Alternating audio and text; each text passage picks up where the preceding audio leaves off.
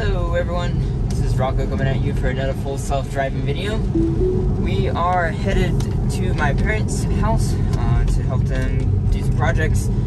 This is our test route 1, so if you haven't seen these videos before, I have standard test route playlist if you want to see how different versions perform on full self-driving, so you can go all the way back to, I think I even have some on the version 8.2, I think is when I started. And you can go all the way back and see what this colored squares for cars and everything else. If you're interested in seeing that type of history, I have quite a few videos in that catalog, so you can go back and just side by side compare the same exact route and see what everything looks like. But obviously, it is raining this morning, and something I should note that I did not notice until a commenter said something. Thank you for commenting on that. The wipers, unless I just did not pay attention, the wipers did not falsely wipe one time yesterday, and it was overcast the whole day, which is a 100% improvement, like literally 100% improvement over the previous 2 updates. So something clearly changed with the neural nets on the on the wipers, and what I'm seeing here is that this is working at least as good as what it used to work like for rain. Like, this is perfect. This is exactly how fast I want my wipers to be going with this level of rain. Now, they might go a little bit faster as we get on the highway.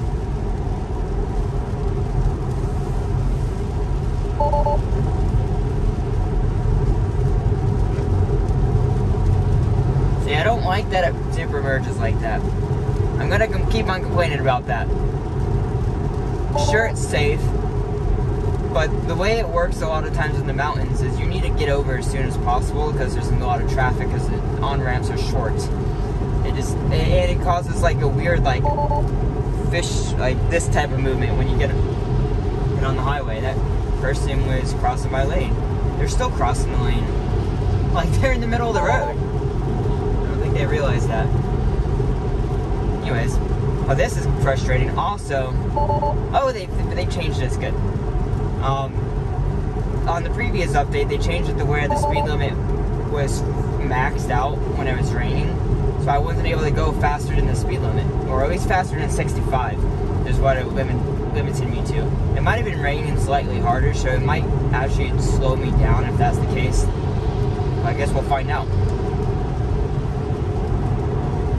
Otherwise, I've been rather happy with the performances. It's hard to explain how much or how this is better. Everything just seems slightly more refined, and in the aspect that it's not making as many like random dumb mistakes. It'll randomly do a hard brake or random swerve or something, which, you know, doesn't make any sense. But comparatively speaking, it seems to be doing very well. Of course, because it doesn't read the digital speed limit sign, I'm gonna have to slow it down. I'm gonna pass this truck and then we'll get back over on the right. That's cool. I like the blind spot monitoring still shows up even for full self-driving.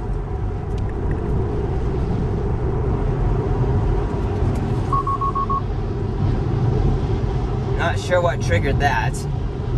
Either the car going next to me or the fact that it turned and thought I was gonna run into that wall right there. I'm not sure. But, you know, I don't think there are any workers working today. It's Sunday and raining outside, so I don't think that's safe to be on the side of a bridge in a valley right here. Yeah, I don't see a single worker.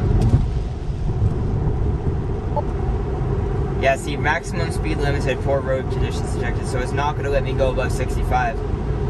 Like, that's a good thing and a really annoying thing. Because people do speed way too fast when it's raining out.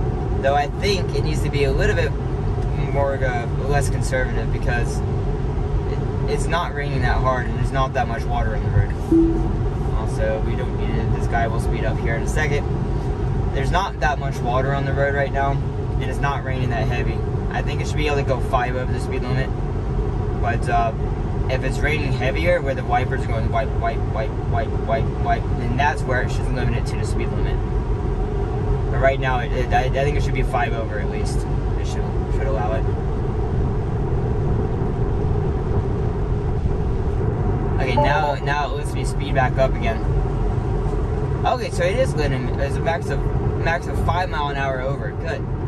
So this is appropriate in my opinion. This is good. This is normally the most I usually go is 5 to 7 over. I'm not someone that goes 9 to 15. I don't understand people that do that. Now maybe in California that's normal or something, but that's not smart here.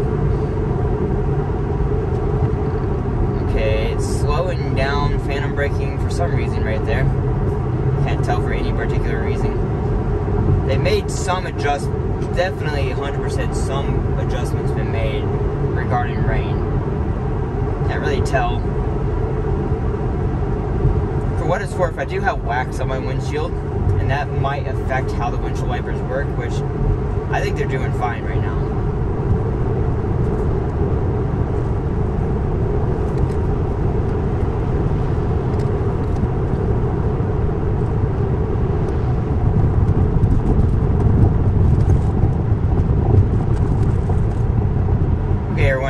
See it. I normally would be slowing it down right now. It needs to slow down. We're going to turn off the highway just like this car in front of us is doing. And so see how it's going over right there? That's exactly what my car should be doing. It doesn't. See how late it gets over? It waits until the very end. Does the opposite. It crosses over at the end. It should be getting over when that car in front of me got over. In fact, I'm going to go ahead and do a snapshot. Hopefully they understand why I'm doing that. Sometimes I wish I included a little audio snippet as well on that snapshot. But it needs to get over. It's safer. If they're all about safety, it is safer to get over sooner off that exit. Because I've almost been run off the road multiple times by semi-trucks. When I first learned to drive, getting off that exit right there, I almost got ran over by a semi-truck because I didn't get off the exit soon enough. It's a real world experience. It needs to get over sooner. Okay, I would have personally gone through that light, but, you know, Tesla's being extra cautious.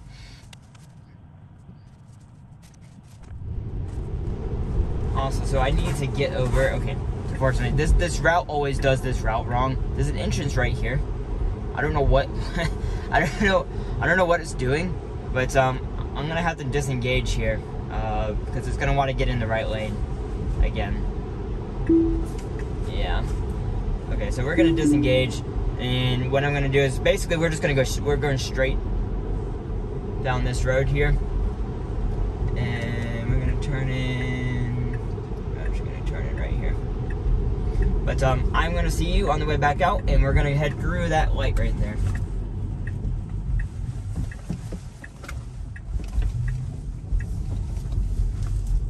Back everyone. So I had to pick up some hose clamps for my mom, but we are on our way. So this route is very much consistent because we made a pit stop here. We just cut out that section of road right there. It's the only difference, and I've never once had a disengagement there. So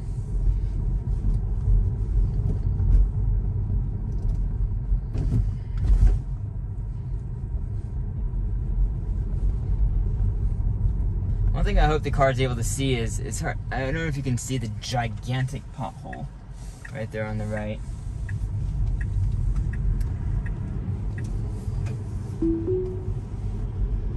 Okay. Yeah, so I'm glad it seems to be planning. What lackadaisical there. I'm glad it seems to be planning before I enable it now. It used to be, it would start planning when you enabled it. But now it's already planning the routes when you before you enable it, basically.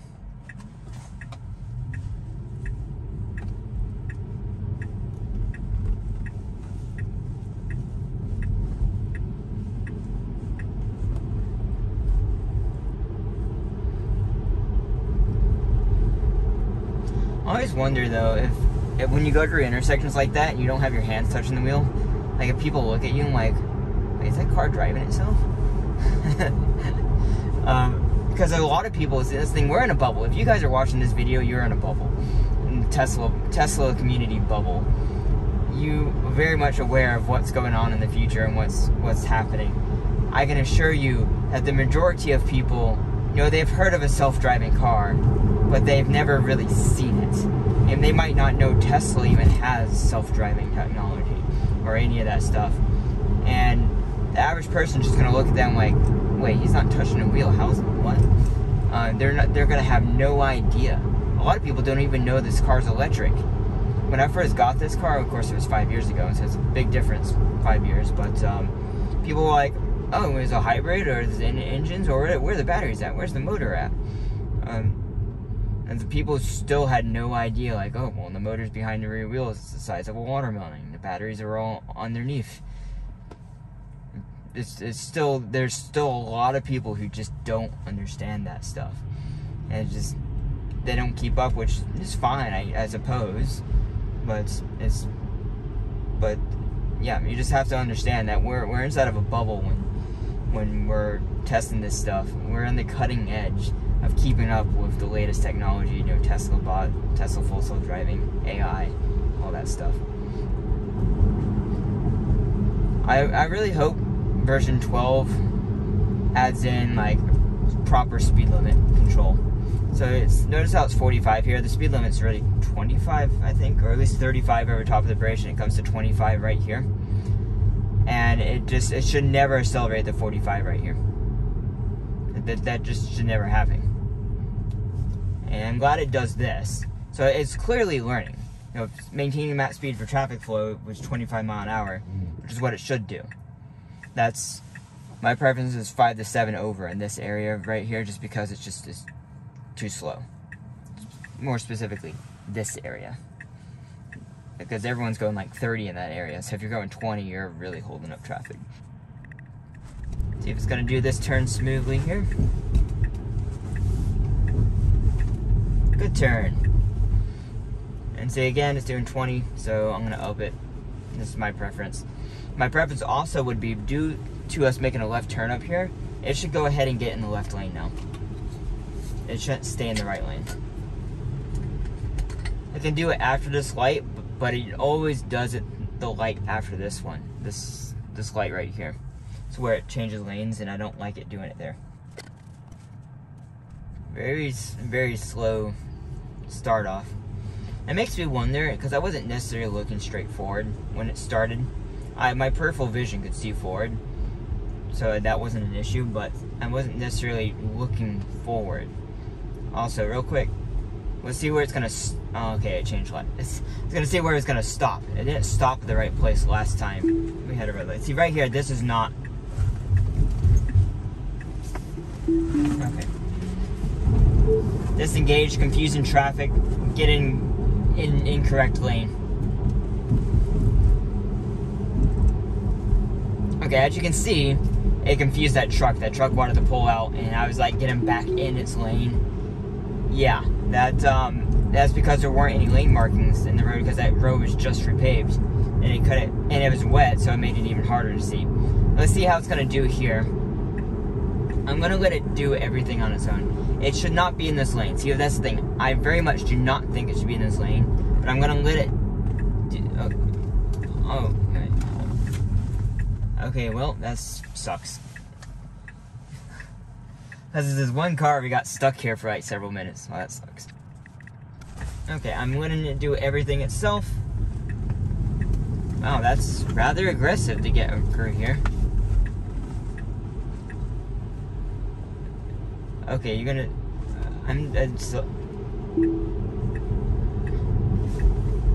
You can go faster, car. Go faster. Okay. Well, I kind of like their assertiveness going through there, but it slowed right down and stopped accelerating and didn't get over until the last second. This is what humans do, and I do not like it. Everyone that's a local hates you. If you are not a local and you do that, we hate you. Facts.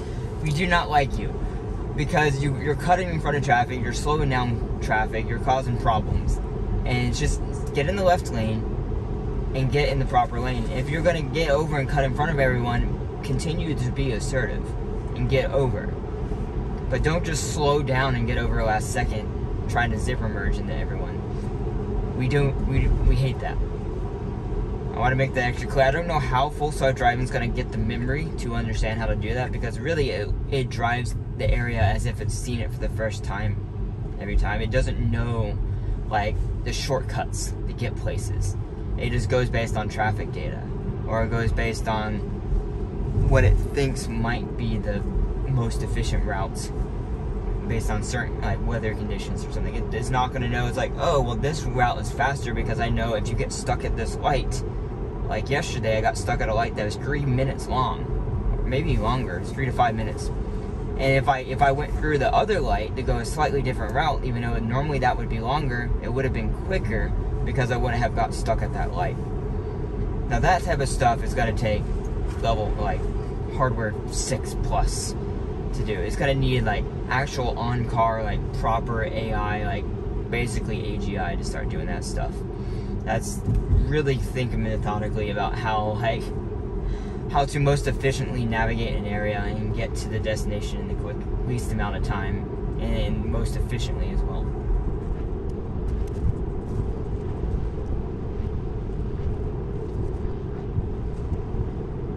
So like stuff like that, it should go ahead and get over. Like it turned the blinker on and wasn't getting over into the lane at all, which is confusing the people around you. I'm like, well, why have the blinker on if you're not going to get over? But this is good. This unprotected left. Good behavior. It should be a little bit more assertive still, but good behavior because it completely waited for that car, and as soon as it knew that car was about to pass, it started moving forward. That's human-like behavior. So once it starts moving forward, it could move a little bit quicker. Otherwise, this is the end of the test route, everyone. I think it did acceptably well. Obviously, because of that new construction area, it messed up because there wasn't well-marked lanes. That's still an excuse. It shouldn't mess up in areas that have fresh lane markings or in different lanes and all that stuff. But yeah, if you have questions for me, comments, concerns, insight, whatever you want to put down in the comments, I'm glad to hear it. I appreciate you watching, everyone. Thanks for the support. Bye.